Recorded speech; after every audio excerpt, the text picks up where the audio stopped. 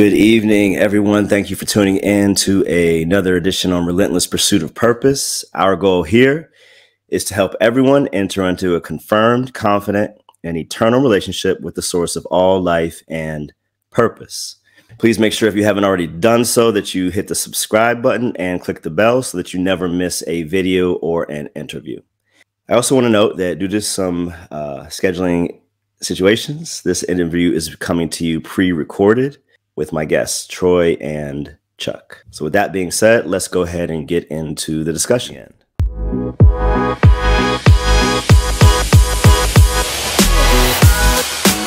And I really do think that the day-to-day, the on-the-ground work that you all do is really the key to solving this issue as far as racial harmony and all those types of things. So I really want to help people have some practical tools to take away, especially any pastors that are watching. With that being said, Chuck, thank you for being here.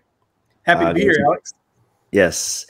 So for those that don't know, Chuck, Troy, and I, we met each other at the Matthew 5-9 Fellowship Retreat. Matthew 5-9 is an amazing organization. Maybe you all can talk more about that. You've been a part of it a lot longer than I have, but it's a great grouping of like-minded doers of the work. That's key. And we can talk a little bit more about that as we go forward. But Chuck, why don't you go ahead and introduce yourself for everyone?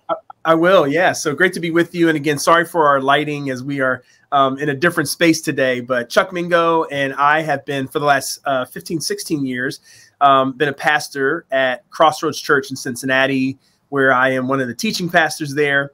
But in 2015, really began to get a stirring in me about being a bridge builder, being, pursuing the work of racial healing and justice. And out of that launched a ministry called Undivided. And now I lead that ministry as it's expanding across the country with an amazing team. And really what we do is activate churches, communities to pursue the work of racial healing, solidarity, and justice in their communities. And we do that from a faith and biblical lens. Married for 20 years to my wonderful wife, Maria. I've got 3 kids. And call Cincinnati, Ohio home, which means it's an okay year for our football team. We'll see how they end up. Yeah. As a Chi-Town guy, you probably have your own thoughts about that, but yes, but that's a bit about me. Yeah, you guys were definitely at the pinnacle a lot more recently than we were. So, all right. Well, thank you for being here, Troy Jackson. Go ahead and introduce yourself. Yeah, thanks, Alex. Troy Jackson, a longtime pastor of a church in Cincinnati. The last 10 or 15 years have been very involved in community organizing, which has involved getting people of faith involved in the work of racial justice, the local and state level.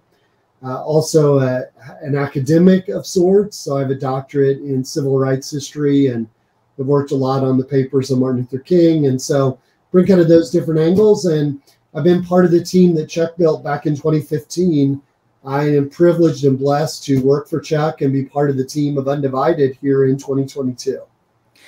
Awesome. Awesome. And as you brought that up, that's kind of where I'd like to start. So let me just read for everyone kind of the mission and vision for Undivided. You can get more web information on this at the website. What's the website? Undivided.com. Undivided.com. Can't forget that. So it says Undivided, moving congregations toward racial reconciliation and justice. Or I guess that's kind of what you guys were talking about at the time I saw you. Also, in the kind of breakdown, it says participants will hear the story of Undivided, a 6-week racial reconciliation and justice journey launched at one of the largest and fastest growing congregations in the nation, Crossroads Church in Cincinnati. Over 4,000 people at Crossroads have experienced Undivided so far, which is awesome. And a dozen other congregations are launching Undivided this year. Participants will learn best practices, participate in experiential learning, and explore what it would take to launch Undivided or a similar effort in their context. Mm-hmm. So if you want to unpack more on that without giving everything away, either one of you. Yeah, I will. I mean, actually, I'd love to know where you got that, because that's information that was probably around 2018. We were just kind of going public for the first time. At this point, it's been over 10,000 people who've experienced Undivided. We've had engagement from over 100 cities over the last several years. We've done about 85 or so cohorts in the last 20 months. And a cohort for us is a group of, anywhere from 20 to 25, 26 people who go on that 6-week immersive experience, as you said. And really it's around 3 things. I mean, I think about what we do. It's really around awareness, relationships, and action. And we really feel like those are the 3 things that need to be a part of, quite frankly, helping people be spiritually formed to think about race from a biblical perspective. So awareness, we do that through history. As you heard, Troy's got an incredible pedigree in civil rights history. But we also do that by rooting people in scripture. What does the Bible have to say about this? How does this play out in our Christian faith? And so that's really the awareness piece. But that happens in and through experiences that bring people together to share stories. And there's just such power in that. You know, there's power in the proximity of hearing someone else's story. And one of the things we say is we all have a story when it comes to race. We can often think that that's only true for Black, Indigenous, or people of color, but we've all been shaped by what's in the water around racism in our country, around the racial hierarchy that we live in. And from a spiritual standpoint, it's important to kind of understand how we've been impacted by this cultural influence, if you will. And then really what we want to do is give people an imagination, a biblical imagination of what does it look like to get active in the work of, you know, to use language that would be holistic, the restoration of shalom, the restoration of peace. That's what we're pursuing when we talk about things like justice. You know, I love it says in Psalms, obviously, righteousness and justice flow from God's throne. So we're pressing into something that we believe is at the heart of God and at the heart of the gospel. Absolutely. Couldn't say it better. Troy, did you have anything you wanted to add on as far as you've been going around in these last couple years? Yeah, I think to just add to what Chuck said, and I love this idea of justice and righteousness flowing from God's throne. We have developed a true north or North Star for our organization, which that we're longing to see a flow of racial healing and justice that repairs wounds and cultivates equitable systems where all people flourish. And we look at Ezekiel 47, which Ezekiel's a prophet in a time of captivity, a time when they are far from Jerusalem, far from Israel. And they are having to imagine what is it like to follow God faithfully during a time when all seems lost. And I don't know if that sounds a little bit familiar right now in terms of everything we thought, it feels like it's crumbling and breaking down around us. Things we thought about the church, things we thought about our kindred in Christ, things we thought about this nation.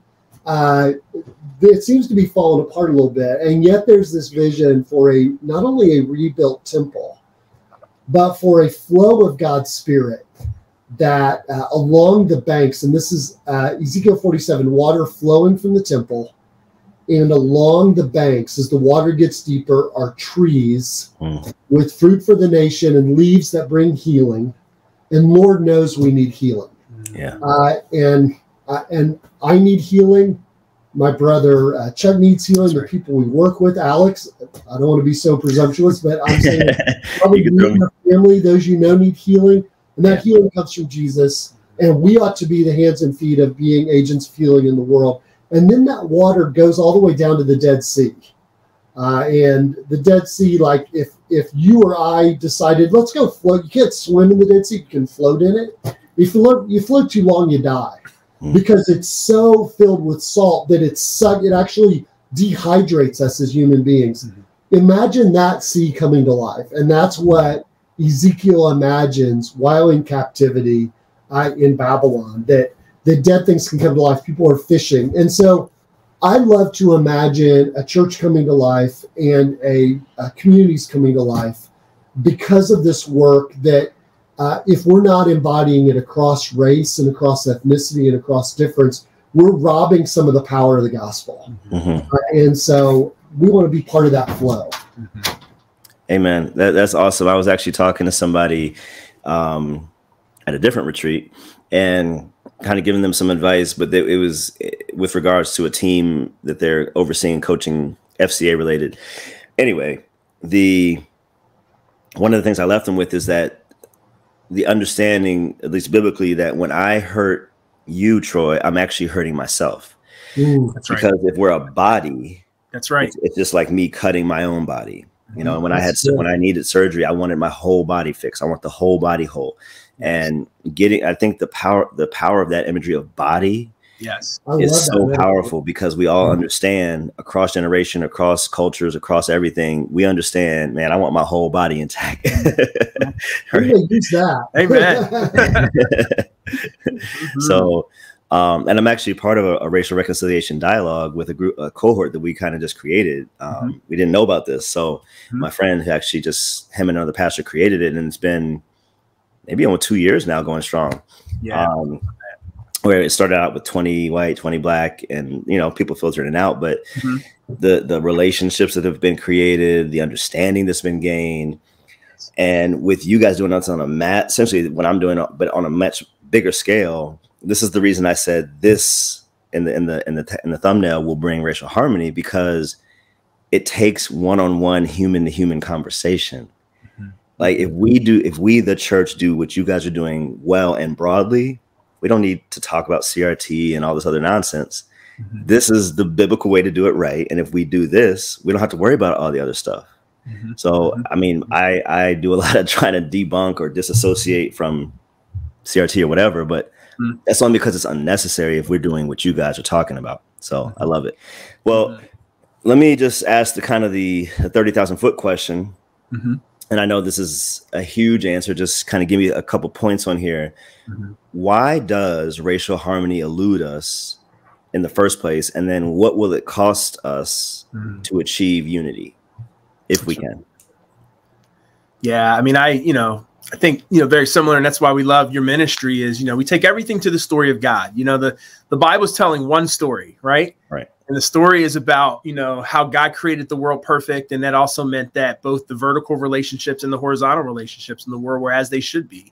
Right. But to answer the first part of your question, why does racial harmony elude us? It's because we're fallen people. It's because in this current reality of the story, we fall short of God's ideal in the relationship with him, which is why we needed a savior. And it's also true, and it plays out in our horizontal relationships as well. And so I think that's why it eludes us, is because we're fallen people. And it's funny because, race is used to divide, and yet we're all common in our fallenness. We're common in our brokenness. Right. And I think it continues to elude us also because in some ways we've not contextualized racism as a sin that is relevant in the American church. And when I say that, I'm talking about historically, that's not always been part of the broad way that people are discipled. I use this analogy oftentimes, Alex, is like if you and I were going to go and plant a church in Burundi, we would go over there and we would understand the culture. Yeah, I've been there too. Artifacts. You've been to Burundi, right? So we'd want to understand that. And then we'd be looking for redemptive analogies. We'd be looking for the things that are already in that culture that we can tie to the broader story. This is what Paul did when he was at, Mars Hill in Athens, right? He said, hey, you got these statues. You got this one to an unknown God. Let me make him known to you. Yeah. And I think in some ways we've missed the gospel opportunity in the church to talk about what does it mean to move from slavery to freedom? And what does it mean to move from divided to undivided, and how this gospel is a gospel of reconciliation. It's a gospel of restoring relationships. But if that's going to have power, then that has to be modeled. And so that's why it's so important that the church is leading on this and talking about this and doing work in this space, is because the power of what we proclaim has to match what's being demonstrated in our relationships with each other. So I'm getting into a little bit of maybe how we move toward a solution, but I mean, honestly, this is part of our fallen condition. So yeah. I'll let Troy pick it up from there. No, that's great. Yeah, thank you, Troy. It's a great question, and I would 1,000% co-sign what Chuck said and add part of the impulse of empire is division. And I wonder if that's not why Paul had to spend so much time trying to repair division between Jew and Gentile, is because part of how you dominate other people is through elevating difference and making harmony very difficult. Yeah. And so letter after letter that Paul is writing is trying to help people recognize that in Jesus, there is no Jew nor Greek, slave nor free, male nor female, right? And part of the impulse that emerged with the founding of this country was an impulse around embedding democracy based on who didn't get to participate to make democracy safe. So if you're going to let people vote, let's make sure they're the people that are qualified to vote, i.e. white male landowners. And then we might tweak that over the years, but then what happens, Alex, that's one thing for a nation state. It's another when followers of Jesus begin to look to God to rubber stamp and endorse division, to rubber stamp and endorse slavery, to rubber stamp and endorse white supremacy. And that's what happened. There were attempts, and they were rather sadly successful, to intertwine a fallen part of our nature with our understanding of the church and Jesus. And then it got, white Christianity, as it were, kind of got bubbled off. Because part of the way that gets circumvented, because let me say this, Alex, I think that's a temptation for every group of people. Yeah.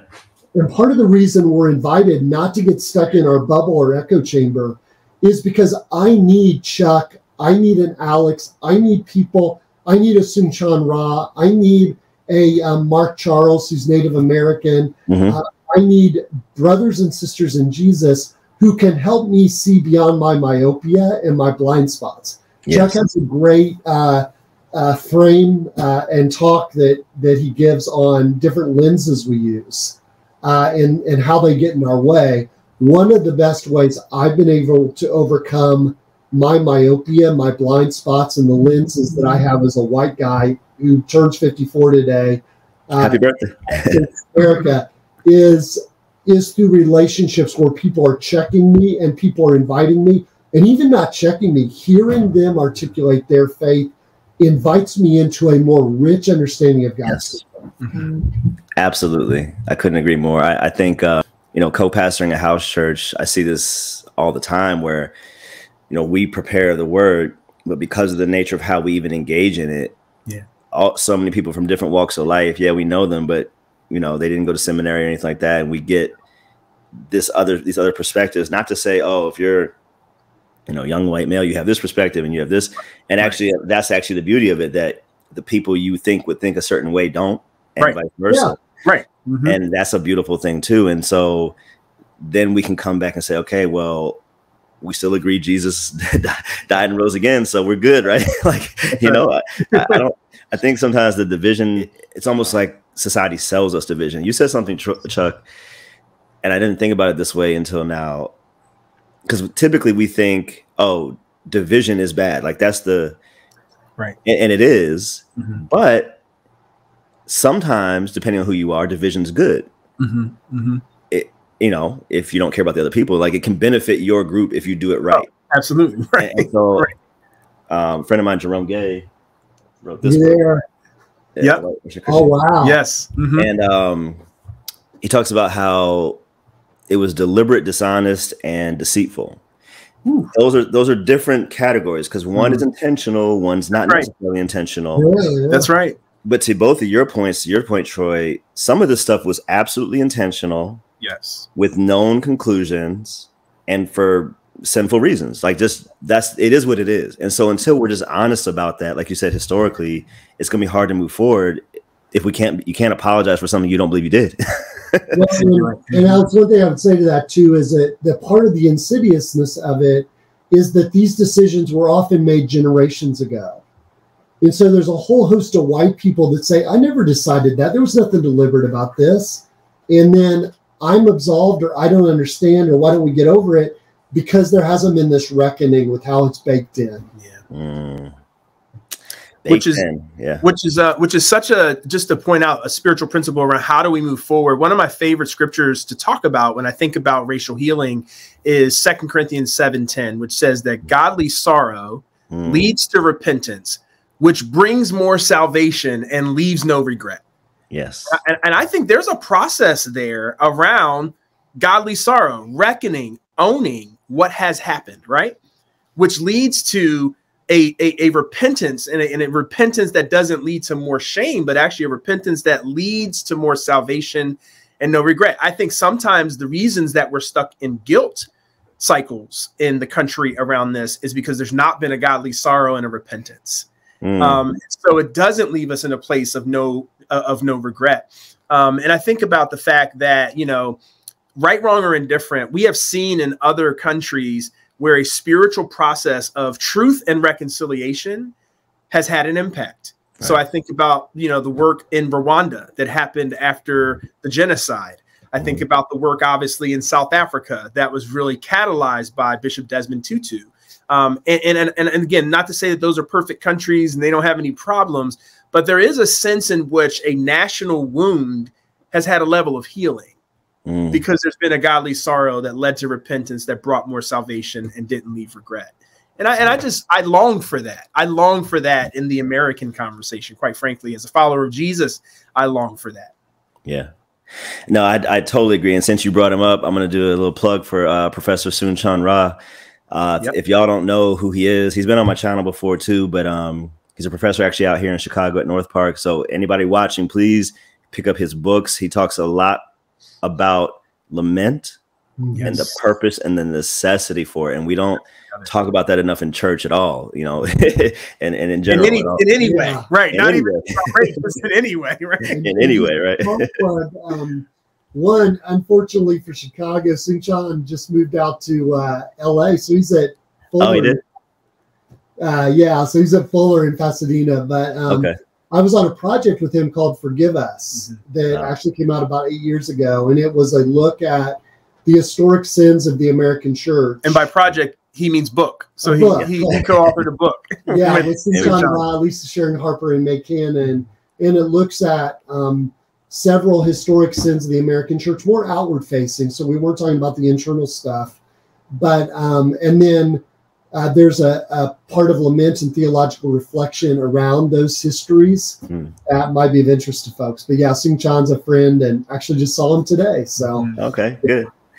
Well, no, that's awesome. And I want to, I'm big on practical on being orthopraxy, you know, doing. And so that's part of the reason I love Matthew 5:9 and the vision of it. And actually, before I even get in, can you guys just give a little plug about what Matthew 5:9 is and does and what they want to promote? Yeah, I mean, you know, I feel a little bit undersourced because there are people from Matthew 5:9 who would put this much more eloquently than me. But really what they've done is call together peacemakers. You know, blessed are the peacemakers, Jesus said. And Matthew 5:9 recognized that particularly in the Christian space, and even I would say maybe even the evangelical space, that there was a need to bring together pastors and leaders who are doing this peacemaking work, whether it be racial bridge building. Some people are doing it across gender. Some people are doing it across, you know, even with other faiths and kind of bringing multi-faith efforts to it. But as particularly from a Christian perspective, how do we resource each other? How do we encourage each other to stay in the long, hard, good work of peacemaking? And so that's what Matthew 5:9 does. And it's an incredible fellowship that, you know, offers gatherings and resources. They just did a great one on, you know, how to think about social media and not let it be such a divisive tool, and how to equip other people in your church or your leadership to think about it the same way. So it's a great organization. Yeah. And notice Chuck said peacemakers and not peacekeepers. So peacekeepers try to tamp down any tension, keep things like just wallpaper over anything that doesn't look pretty. No, what Matthew 5:9 does is, and hopefully, you know, I think this is what I pick up from what I know of you, Alex, and what we're trying to do in Undivided is to be actual peacekeepers peacemakers. And I'm sorry, peacemakers. Peacemakers that are really leaning into and not avoiding. And I think of Romans 12, which talks about do not be conformed any longer to the pattern of this world. And so many of those divisions are basically wooing the church to be conformed to the pattern of this world. And for the divisions, the toxic things of this world are penetrating the church and actually flowing out of the church in even more toxicity than they came in right now. So how do we give pastors and leaders the courage, the support, the encouragement to instead not be conformed to the pattern of this world, but be transformed by the renewing of our minds, that we might test and approve God's will. I think it says something about God's good and pleasing, and perfect will. Amen. Yes. Amen. Amen. Well, that's a great segue. And Troy, I want to ask you, when we were at the retreat, I remember you talked about this concept of mobilizing versus organizing. And so let me just kind of set up something that I want to ask you, because you did your dissertation on the Montgomery bus boycott, you know, deep dive into that. Like, we all know surface level stuff, but you did a deep dive into that. And then you talked about the connection with the institution and the fact that they brought King in. So we know King now historically, but I don't think a lot of people know the history of how that got mobilized and how that got organized. Yeah. And I want to read one more thing. I think you said this: institutions still matter, so we don't want to disband them, but influence them. And I think you talked about the New Richmond churches that refused to work with churches that supported slavery. And I'm bringing all this up because there's a lot of talkers and there's a lot of doers. There's not a lot of both. And from my experience in church world, I remember coming to some meetings sometimes, and people always had these great ideas, great suggestions. Ain't showed up to an event in a year. ain't put a boot on the ground. Ain't served a meal. Ain't done nothing. But as soon as the meeting comes, oh, we should do it. Yeah, we tried that. It didn't work. You weren't here to see. So, so I think there's a lot of trial and error in this work. I mean, it's not pretty work. It's some of these conversations that you have and that I have with people are not easy. I'm going in jails, and so this is not the sexy work that people. I don't know who thinks it is, but it's not. But it needs to be done. And especially if you're a believer and a leader in ministry, especially, I don't know how this isn't an everyday burden to do something. Even if you're not doing this, like to be active. I get claustrophobic when I'm not able to do something. And so that was a big setup, but I want you to unpack the difference, connection between organizing and mobilization. Yeah, so mobilizing is powerful, and it tends to be, when it's most effective, reactionary. So George Floyd is murdered, and there are mobilizations around the country. Right. There were several in Chicago, Columbus, Cincinnati, where Chuck and I were living at the time. And some of it was who put the first invite on Facebook that got any traction. That's how people came together. Right. And those are important, I think, and have a role to play.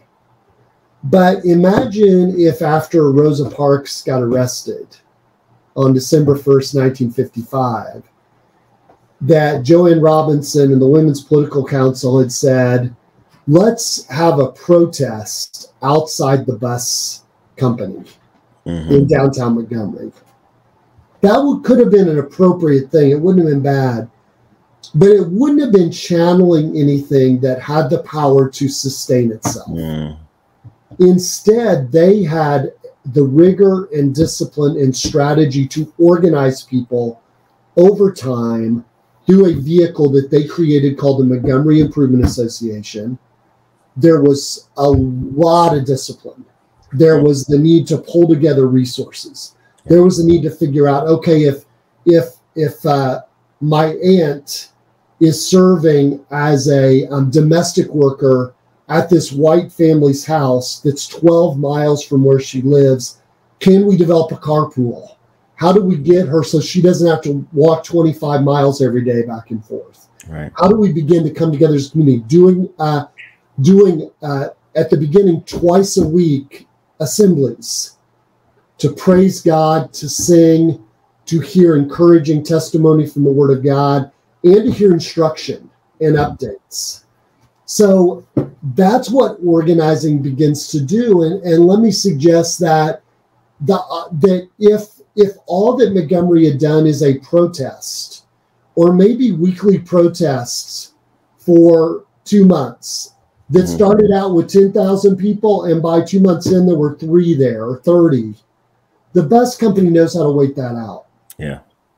Those in power know how to wait that out. But when it's a strategy that actually is well honed and has good leadership and people are on board, that's channeling power, which Dr. King called the ability to achieve purpose. And what is important to know about the Montgomery bus boycott is not only was Rosa Parks someone who just spontaneously protested, Rosa Parks had been undergoing intense development and formation. One is a child of God and a follower of Jesus, and two is someone who was committed to the work of racial justice for well over a decade.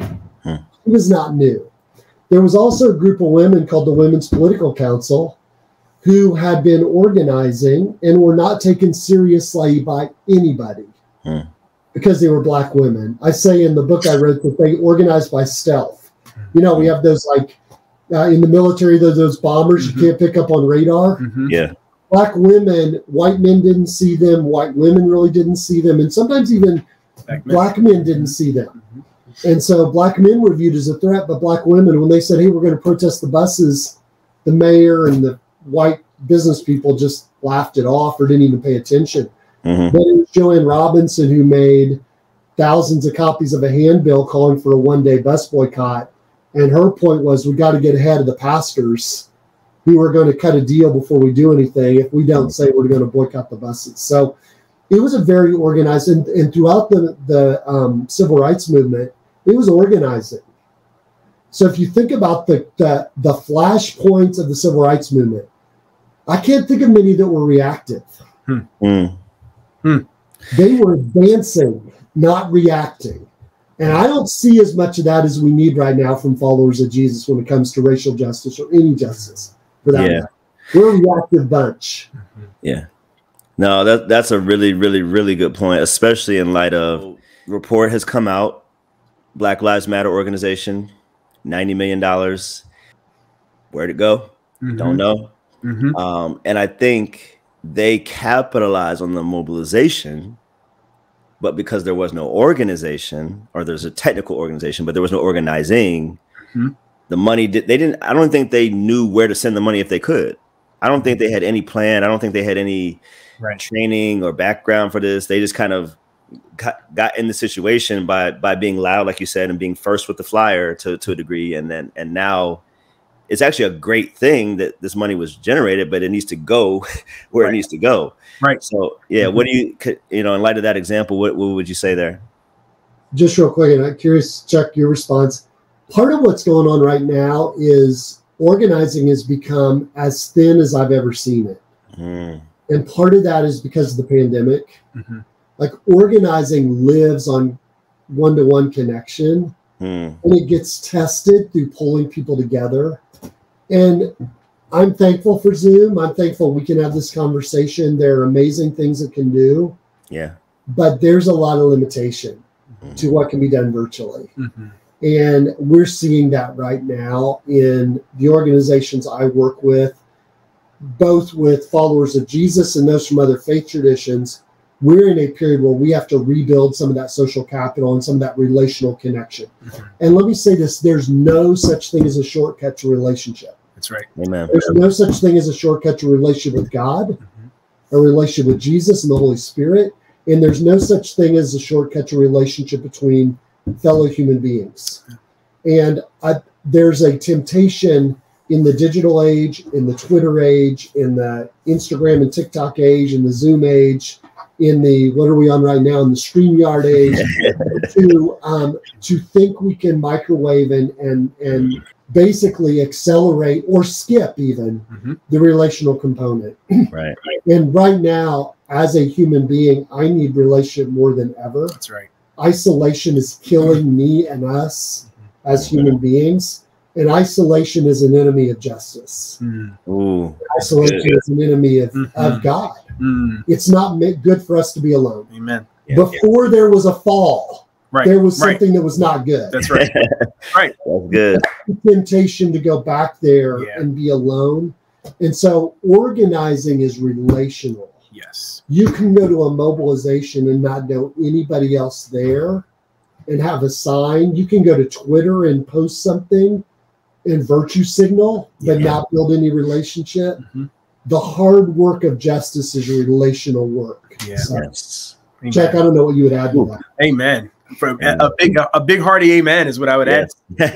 And I'll say again, just taking this to the character of God. I'm indebted to Mike Breen and some of the people that have kind of helped me in the discipleship range around this. But if you think about the scriptures, there's two through lines throughout the scriptures. One is that God is a God of covenant. The scripture is a covenantal book. It is a covenantal story, and it's to what Troy is saying, that you have to be in covenant. In some respects, the people of Montgomery were in covenant with each other, and the power came out of the covenantal relationships that they had. Often those covenantal relationships were rooted in their faith in the church. But then the Bible is also a story of kingdom. And if you think about kingdom, what does a kingdom do? Kingdom's advanced territory. So it goes back to what you said, Alex, about action. And so there's this covenantal and action that is so needed for change. And again, that's why for me, we do a disservice to the goodness of God and the gospel when we relegate these things to organizations outside of the body of Christ. Yes. And when we're not engaging in it, when I would say we have the DNA, it's in our DNA to be organizers. It's in our DNA to be those that are advancing a kingdom of good that helps all people flourish. And it's in our DNA to be in covenant relationship, cross-cultural covenantal relationship, love, agape love relationship as we do it. And so I think it's one of the reasons why I love the civil rights story, because it was about covenant and it was about kingdom. And we see what happens when those two are together. And the absence of either doesn't lead to the impact that God calls us to have. Absolutely. No, that's well said. And I appreciate you saying that. And I think one other point, something you said, Troy, you said this wasn't new for Rosa Parks and others. And that as kids, we just learn, oh, Rosa Parks didn't get up off her seat, and that's it. That's the whole story. But I think that point should not be missed. I tell people all the time, I'm always training. I just don't know what for. Amen. I'm reading every day, not just the Bible, but other books. I'm to people who I agree with and don't agree with. Yes. I'm having conversations with people. I'm studying. I'm thinking. I'm always preparing for some conversation somewhere, sometime. I just don't know when. And I think we need to think about our churches that way. That these are training centers. These aren't come and sing and dance and shout. You can do that, but if that's all we do, and then we go back to work on Monday. Then what? Like, we're not equipping anybody to do more work for the kingdom, like you said. And the work of, I'm gonna get in trouble now. So the work of being a Christian is not done on Sunday morning. The work of being a Christian is not done on Sunday morning. It's done Monday through Saturday. Amen. Yeah. And so Sunday is not, oh, I checked my Christian box for the week. I did my, no. Sunday should be, we come together and say, man, what did you do this week? And what did you do this week? And it's halftime adjustments, right? It's like going back into the locker room. The game was played on the field. You come back for halftime adjustments. There it is. So we're on the same page. Well, and I love this idea of what are we may not even know what we're preparing for, but we've got to continue to prepare ourselves. And Chuck, I'd love you to just share what you and I and a couple of our colleagues are going to be doing next week. Yeah, absolutely. Speaking of learning, so a friend of ours, a colleague in ministry, Andrew Kim, is an Asian pastor in Detroit. And I think this is his third time doing it. We're going to Los Angeles, and we're going to kind of travel up through San Francisco on an Asian American civil rights tour. Wow. So one of the stories of our country, I mean, Daniel Lee is out of Fuller, and we're going to be spending some more time with him, but spend some time with him in preparation for the trip. And he talked about there's 170 years of Asian American history in our country. Wow. And we often think about it like, they've only been around for 30 years, right? Or maybe 50 years. And so we're going to go and learn. And so, for the work that we do, where we're trying to help other people come to an awareness and an understanding of the story of race in our country and how that plays out in their faith, we want to be in that posture of learning. So really excited. Me, Troy, and Brittany and Courtney, our executive team, we're all going on this learning journey together. We're going to be under the authority of Andrew as our leader and others that are going to be teaching us. We're going to go to the incarceration camps that they had in Japan. We're going to go to Angel Island, which is the Ellis Island of the West, where so many people immigrated. And just thinking about that, as to your point, continuing to learn, continuing to train, because one of the things I am excited about is I do believe that God is elevating different voices in this conversation than maybe the black-white binary voices only. And that's encouraging to me. And that's very kingdom to me. That's very much the church of God to me. I couldn't agree more. So I'm gonna ask both of you, and we don't have to spend a lot of time on this, just to address it though. Some groups, maybe you even see this when you tell people what you do. I'm talking about you tell other Christians what you do. Some groups don't see the entrenched connection between the desire for racial harmony and the gospel. They just don't see it.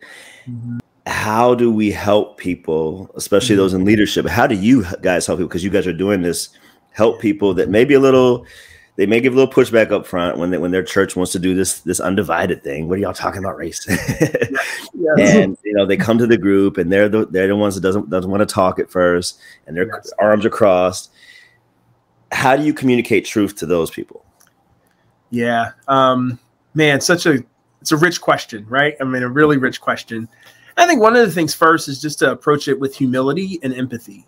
In many ways, this just hasn't been a part of how we've been spiritually formed as followers of Jesus, and it hasn't been how many pastors have been spiritually formed. And so just trying to have empathy and understanding for that. Because I would say even for me, it's been an awakening and an awareness of how this is a through line through the scriptures. But I think that's where we go. We go to the Bible. We recognize, I think about the promise that God made to Abraham was that you would be a father of all nations, right? That through you, all nations on earth would be blessed. So we start to see from the very early parts of the covenantal relationship of even God with the nation of Israel, that this was never just about the nation of Israel. This was about the whole world. It was about the family of God. And, we could go all through the Bible and point to many other places, but just two come to mind. I'm always struck by the day of Pentecost, right? Jesus makes this promise that the Holy Spirit's going to come, and the Holy Spirit chooses to come during a festival that brought the diaspora of people together, where there would have been those multiple languages and people speaking those languages. So when they heard the gospel in their language, that was a miracle. And that was the power of the gospel. Why is the coming out party of the Holy Spirit a time when there is a diversity of groups that would have needed to hear the God? That says something about the nature and the heart of God. And again, the mission of God. And obviously you can go to the very end of the scripture, Revelation 7:9. And John has this vision and he says, I've seen people of every tribe, language, nation, and tongue. And I think about that word nation. Every nation is ethnos. He saw different ethnos groups, right? And that's what he's saying. And even some of those other words speak to differences. And so it's amazing that even in heaven, John sees differences, but what unites them? They're all washed in white robes, right? Yeah. What unites us is the cleansing blood of Jesus and the identity we have as his children, but we don't lose our differences. And so I think one of the things that, again, I think a lot of it is imagination. How do we begin to stoke the imagination of God's people and pastors to say, hey, this is core to the story that God has been telling from the very beginning of creation, and inviting them into what's the role that we get to play in bringing that story to life. Yeah. Wow. Well said. Troy, I'm just pulling up some quotes from what you said that day. He was taking notes on you. That's right. I was taking notes on both of you. Gospel I was going to pull out, but on that last you said we have to own that we, the church, have not led well on race historically. It's a big statement, but just in general, 2 or 3 points. So, for example, I remember reading The Color of Compromise last year, and just, it's not a lot of stuff I didn't know, but there was some stuff that was like, oh, wait, that happened too? Right. For example, a church in the 60s, randomly in North Carolina or somewhere, passing out these flyers in their congregation saying, hey, don't sell your house to a black family.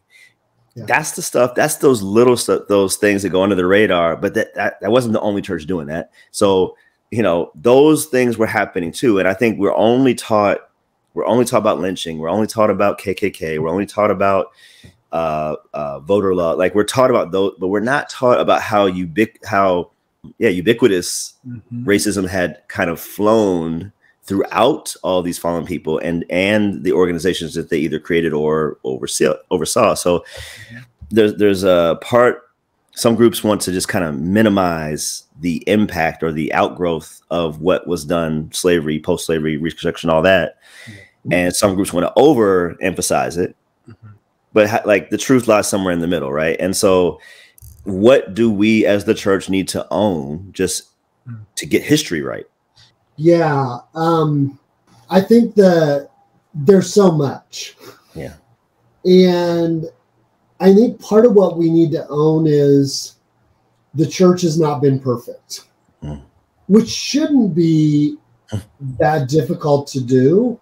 Right.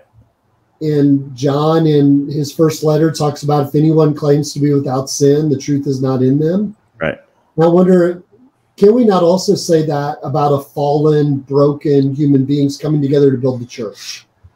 In fact, another reason Paul had to write a whole bunch of letters is because the church was broken and imperfect from jump, right? And so why do we have to tell a mythological story about the church that is pristine and is unable to be critiqued? So I think the one step we need to make is to be able to own and not even be surprised by it, that the church has failed in some ways historically. And that includes race. And that doesn't mean you have to know everything. It doesn't mean you have to read Color Compromise. Right. But it does mean that you have to take some ownership of what's happened in your context, in your congregation, in my congregation. So I think that is a big part of what we need to recognize. I think not leading well on race, where I get most concerned about it, is when that involves silence and avoidance.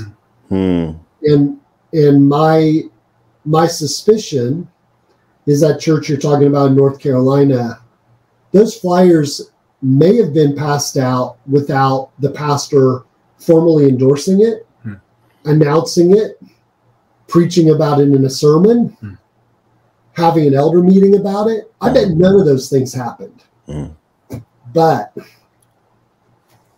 because that pastor and that church did not lead well on race, a vacuum got created and the pattern of this world took over the culture. Wow. And that continues to happen. And there's a whole host of pastors in the 70s and 80s and 90s who said, I don't want to be Jerry Falwell. I don't want to be Ralph Reed. I don't want to be the Moral Majority or Christian Coalition. I don't want to sell out to the Republican Party. So I'm not going to talk about politics. I'm not going to talk about race. I'm not going to talk about social issues.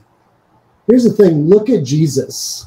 Was Jesus cowering before any principality and power? No. Jesus was about forming his followers, his disciples, to be able to think in a godly way and act in a godly way on all these things. And so the consequence of being apolitical and avoiding race and avoiding tension is it's going to bite us. And it's biting us right now. And the only way forward is for us to start leading well on race, which means having the courage to engage, to listen, and not to blow things up. I'm always encouraging pastors, starting with a big sermon may not be the way to do it, but how could Undivided come alongside and partner with you? And could we do a living Undivided cohort? Or could we do a workshop with some of your people where you can get some of the tools to lead well in race, but also you can learn who are the people in your body who are ready for this? Because it is a body. I love that imagery, Alex. Yeah. There's someone in the body of Christ in your congregation who God has designed and called into this work of racial healing, solidarity, and justice. Yeah. Let's figure out who they are and get them on that path, because they can be the ones to help lead the church in a new and exciting way. Yeah. Amen to that. And I think the other thing with the body discussion is the other scripture that says, weep with those who weep. Yeah. And, you know, I use the example, I've torn so many different things. I can pick any part of the body and like. You're my kind of guy. I've got a lot of. I've been in Chuck for about 8 years. And for the vast majority of those, Chuck has been on crutches or had it. So. It's true. It's true. Well, the most recent injury, when I tore this tendon in my chest and bicep, you know, the surgeon told me, you don't need that tendon to live. It's not necessary to daily function life. I said, okay, but I'm 40, or I was at the time. And I'm like, well, it is a pandemic. Can't really do much. This is probably a good time to get surgery because I can't go anywhere. Right. But really what it was is, you know what? At the end of the day, I want my body whole. Yes. I still want to play with my kids. I still want to be active. And I don't need it, but I want my body whole. And there's a couple components. Number one, if I never acknowledge the pain, that would have been hard for me to not acknowledge. But even if other people didn't acknowledge the pain I was feeling, right, I don't know that I would have got it fixed. Yeah. If I didn't acknowledge, if there was some kind of way that I could have ignored the pain, I don't know I would have done anything. But the pain still exists and the body parts still hurt or damage. And so to bring it back, if there's people in the body of Christ, if I'm a kingdom-minded person, which a lot of people say they are, but they aren't. But if I am, and you know, Troy says, hey, Alex, I'm hurting because of XYZ. My first response should not be, oh, don't worry about that. That was in the past. That's not my fault. That's not true. That's not my first response. It might get there. You know, probably won't. But if it gets there, it shouldn't be the first thing. The first thing I do is weep with my brother. Amen. Is feel his pain and enter into his pain. Amen. And I think like social media has made this worse because it's so easy that when somebody is bold enough or stupid enough, depending on how you look at it, to post their pain, the comment section lets them have it, and now the pain is worse. Absolutely. Yeah. And so I love what you said, that one-to-one relationships, community, and I actually agree for people like, because I have human beings I can talk to in real life about my pain, that I don't need to post it on social media. And sometimes I wonder, do people just lack community to the degree that they have to put this online? Which is even a worse thing. We know that's true. Yeah. We know that's true statistically. I mean, there's a loneliness epidemic in our culture. And sadly, there are people who don't have any other person they can go to. Oh. I love what you're saying too, and it's one of the teachings we give in Undivided is around that. You know, it's funny when you read the Bible, you see different things, and so you know, common story. We probably, if we read the Bible, have come across Jesus raising Lazarus from the dead. And if you know anything about that story, you know the shortest verse in the Bible is in that story, right? Jesus wept. First verse I ever memorized, right? Jesus wept. But isn't it interesting that Jesus wept when he knew for certain that there was about to be a resurrection in what, 8 minutes, 15 minutes, 20 minutes? I mean, I don't know how long it was. Right. So why did Jesus weep? And it's exactly what you said we're to do with each other. He was able to enter into the pain of others, even when it wasn't his pain. That's a powerful picture of how we're called to weep with each other. So just to just ditto what you said, like Jesus models that so powerfully because he had perfect knowledge of the future in that situation. He knew. And yet he wept. Yeah. Amazing. Well, the quote, it says, that moment birthed the calling in me to be a voice for racial justice and an ambassador of healing. Yeah. That was you? That was my moment. Yes. What was the moment and what is an ambassador of healing? Because I love that. Yeah.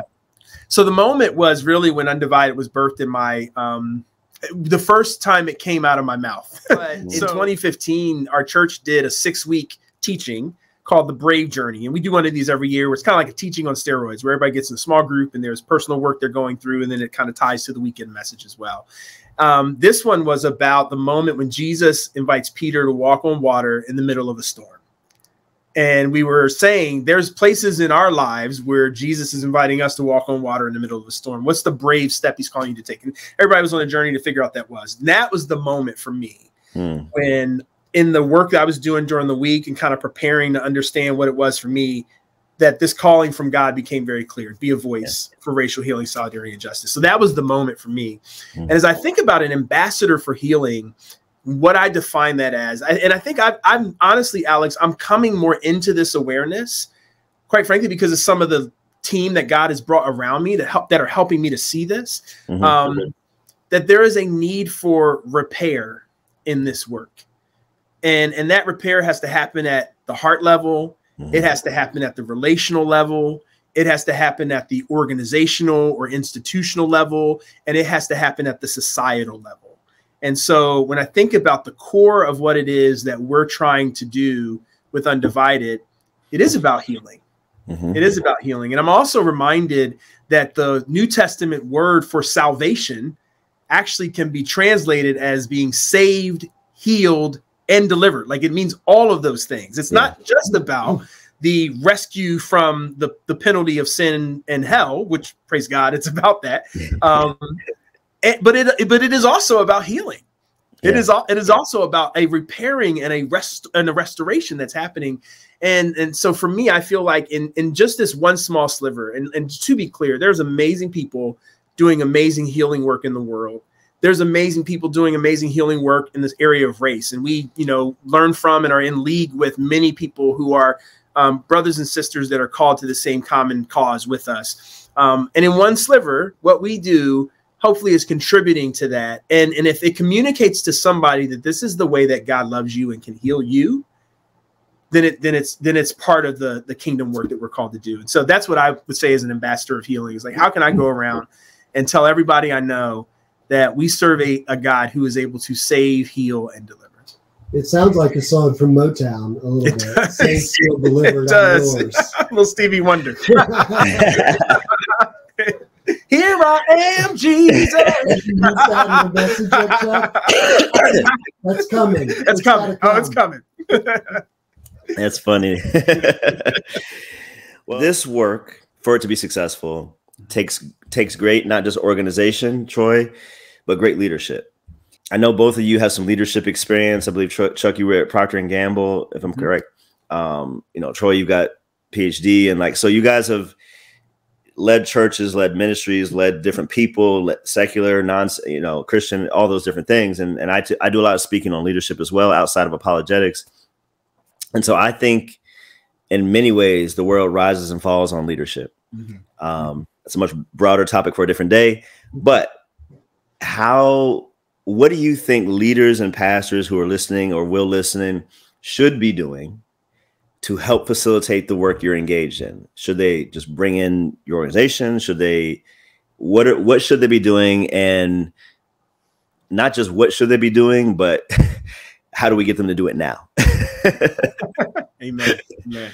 Well, a couple things come to mind. And one is, it's kind of a revolutionary definition of a leader. And that is leaders have followers. It's really not revolutionary.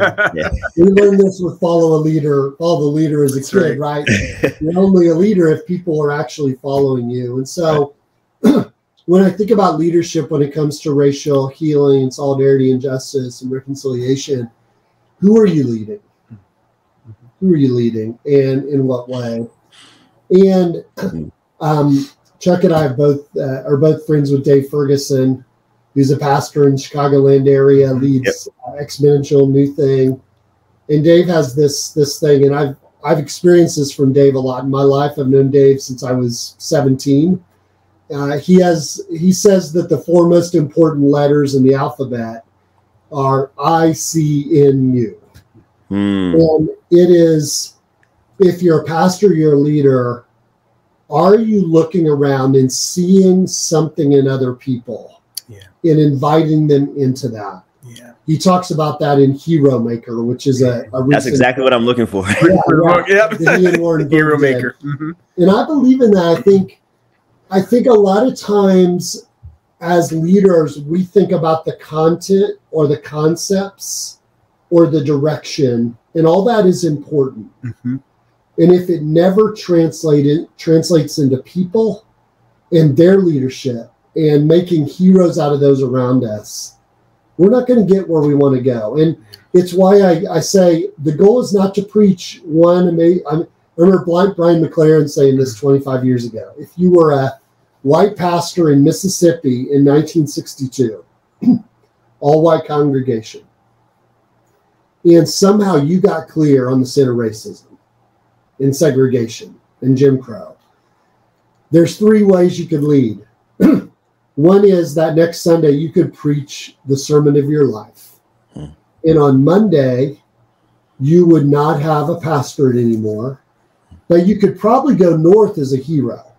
The second option would be to ignore it. And a third would be the hard work of leading well, which would probably be a multi-year endeavor. Yeah. And I'm not saying we're in the same situation as Mississippi 1962. Right. Sometimes when we wake up, we may not feel like we're that far removed from it either. Yeah. And if you're called to a situation, one of the choices to make is to lead. And that means thinking about your people, praying for your people, and inviting those who are ready to step on this adventure with you. Do nothing alone as a pastor or leader.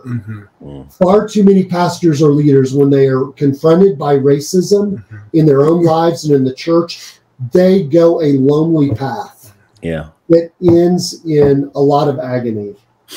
And I'm not saying the path together is one that's filled with comfort. Right. It's going to be filled with agony as well, but there's something about going through agony together, and also the promise of what we can do together that I think it's the kingdom path. Amen. Yes. Amen. Amen. Well, on that note, so we talk about leaders and their role and what they should be doing and getting involved and why. What can the average person do to kind of facilitate this racial harmony? They're not maybe going to run a cohort or a church, but just in one-to-one conversations, what are some tips or some practical tips you can give all of us that we can have in our tool bag when we go into conversations that could be contentious if we don't handle it right? That's good. Yeah. A couple things come to mind. One is, if you're a follower of Jesus, I encourage you, get into what the Bible has to say about this topic. You know, I mean, there's so many great resources. I'm trying to think of off the top of my head that I would recommend, but even just searching for all the places where the word unity shows up in the Bible or nations show up in the Bible, and begin to study that. Ephesians 2 is a passage that I think is a really helpful passage to study on this. So I think that's number one, is just letting yourself be grounded. And Troy said this about leaders, and I think it's also true for every individual. Don't go it alone. Don't go it alone. Alex, you talked about a group you've been in for a couple of years now, right? Where there's a commitment to relationship across the differences of race. And, you know, and I don't know, maybe for someone that happens through people they're in relationship with at work, maybe it happens at their school, maybe it happens in their community group, whatever it is. Maybe it can happen at your church if your church is diverse. But finding a way to make a commitment. You know, I think about Troy and I, what God has birthed in us has been birthed in our relationship and continues to be birthed and refined and defined in our relationship with each other. Our connection with each other is a big part of what is now Undivided, you know, and I think that's the way God wants it to be. I'm a better leader because of him. That's right. Even now we're together in the same place because of that. Right. So, you know, I'm the leader I am in large part because I have Troy influencing me to be that leader. Right. And so I think that's another thing that I would say to people. And the reason I say that is because oftentimes people want to know, what's the book list? Give me the book list. And I'm all for reading. I've probably read a lot of books. I can make a list for you. But what I've learned in relationship with my brother Troy would fill volumes of books, right? Yes. I've learned more from that relationship than I would learn from reading every book that's been written on this topic ad infinitum. And the relationship is so key. Amen. I tell people a lot of times with regards to parenting, really, or marriage. Like I would say there's a lot of books on marriage, but there's also no book on marriage. Amen. For you. That's right. That's right. You know, there's a lot of books on parenting, but there's no book on your kids. That's right. That's so, right. You know, I love that because we're all human. We're different. We're nuanced. There's, you know, books have to, by definition, kind of grind down to some kind of central theme. Right. But we don't all fit neatly into a central theme. And so you got to be in relationship with people. Man. So as we leave, what else are y'all working on? And you don't have time to work on anything else, I know, but like, what's next?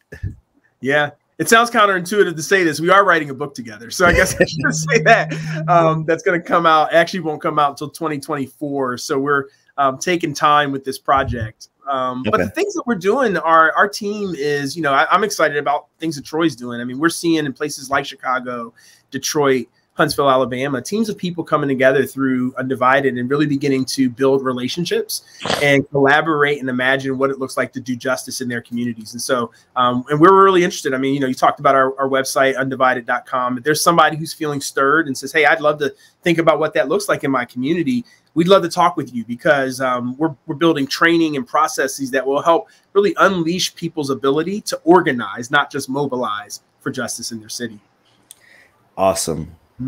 And Troy? I mean, I think that what is becoming clear to me, at least, is the power of the work we do with Undivided. Our Living Undivided experience is 6 weeks, 2 hours a week across race and ethnicity. It's about relationship. You don't download it and watch it at your leisure. You're coming together and having experience and sharing story together. I think that's vital. We're committed to that over time and continuing to share that with congregations, with businesses, whoever will invite us in, we want to partner on that. Mm-hmm. And the other is there's an increasing number of followers of Jesus who say, okay, I'm convinced systemic and structural racism are historically true and continue to be true. I don't know what to do about it.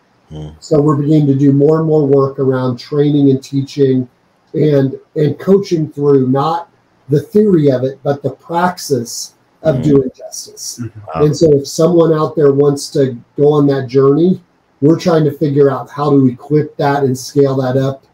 We're experimenting a lot in 2023 and want to have a lot of opportunities for that in future years. So if you're interested in that conversation, please get in touch with us at undivided.com.